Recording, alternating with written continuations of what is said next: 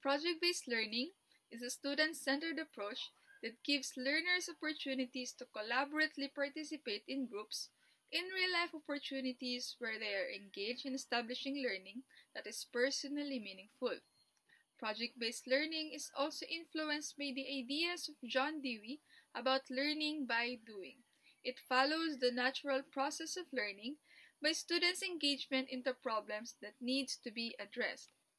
John Dewey's claims about learning by doing approach became famous in the 20th century, and it's adapted up until the present project-based learning schools. Learning by doing is dragged back in the history before the 20th century. So there are famous people, namely Confucius, Aristotle, and Socrates, that shows how a person can learn through critical thinking, inquiry, and questioning. Also, there is Galileo Galilei in the 1500s who tracked the retrograde of the planets in the solar system. Also, Sir Isaac Newton in 1644 who introduced us the law of gravity using an apple falling from a tree, and also John Dewey in the 20th century.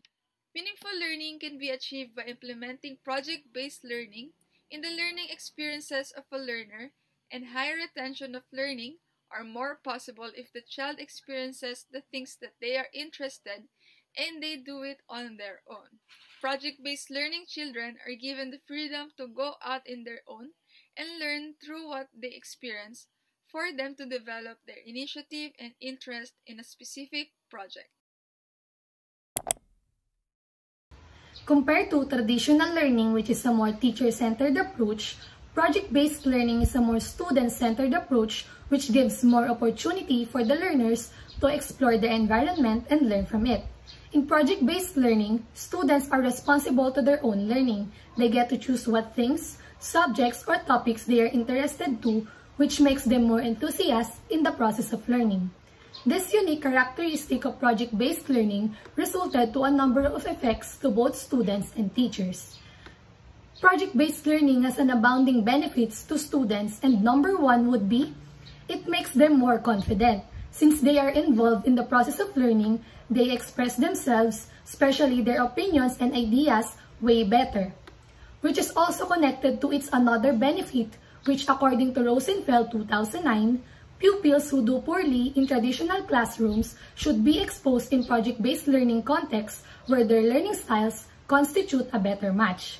Project-based learning gives opportunity to students who are being outshined by other students, which is very beneficial and can be used as a good teaching technique. Another benefit of project-based learning is it enhances intellectual knowledge, and at the same time, students get to acquire necessary skills which they can use to solve real-life problems. Since most of the projects were done in groups, this helps the student to improve their social skills and learn how to collaborate. Project-based learning is also a good instructional approach for students with different learning styles and came from different ethnic backgrounds. These are only some of the great benefits of project-based approach, and these benefits can vary depending on the learner's age and grade level, and also where it will be contextualized or applied. Benefits of project-based learning were claimed and proved by various studies. However, challenges and disadvantages were also inevitable. There are very specific challenges regarding the implementation of project-based learning as an instructional approach. One challenge that were faced by both teachers and students is the time management. For the students, they are having a hard time creating meaningful questions which is necessary in project-based learning. And as for teachers, project-based learning requires a lot of time starting from the planning itself up to the application in the classroom. Teachers also find control and discipline in the classroom as one of the challenges, since in project-based learning, students were given almost 100% autonomy to decide for themselves and just explore, which sometimes cause too much noise, and teachers find it very challenging to control the students. Another challenge that was found is the readiness of the teacher. As we all know, teachers must be skillful enough to implement and make students learn something. Project-based learning requires a lot of effort from the teachers, and it takes a lot of skill for this to be implemented properly. This issue regarding the readiness has been resulted for some teachers to feel not confident enough to apply PBL as their teaching approach. The question is, are we teachers ready for PBL to apply in our classroom? Another, assessment. Assessment and grading system is very much important in the process of learning. This will tell how the students perform in a specific span of time. Project-based learning requires more types of assessment that is suited for project-based output or activities. In addition, communication of teachers to parents were also found as a problem, as some parents underestimated the value and benefits of projects. Some parents misunderstood it and will just see this approach as a lot of work, and this needed to be addressed before it can be implemented. Number of meetings or seminars are needed for them to be well informed and understand it. If project-based learning will be applied in the learning system and will substitute or replace the traditional way of learning, aside from it take a lot of time, budget, and materials will also need to be considered. Project-based learning may seem to be really difficult to be implemented as we are not used to it, but once these challenges were addressed, questions will be answered and solutions will be provided, it will be worth it and it will be successfully implemented. There were various studies that provide different strategies in implementing project-based learning inside the classroom.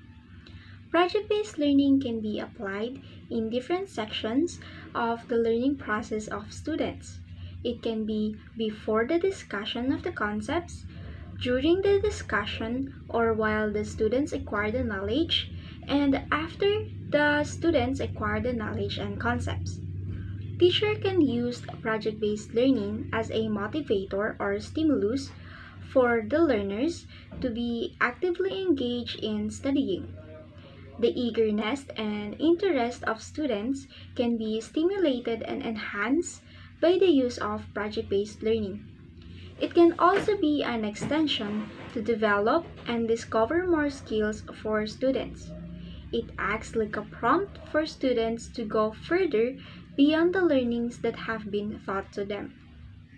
We encourage teachers to provide authentic learning experience to students by giving various activities and let the learners to directly experience the activities and concepts. Because by doing this, the long-term retention of learning can be met and it will be more beneficial for the students.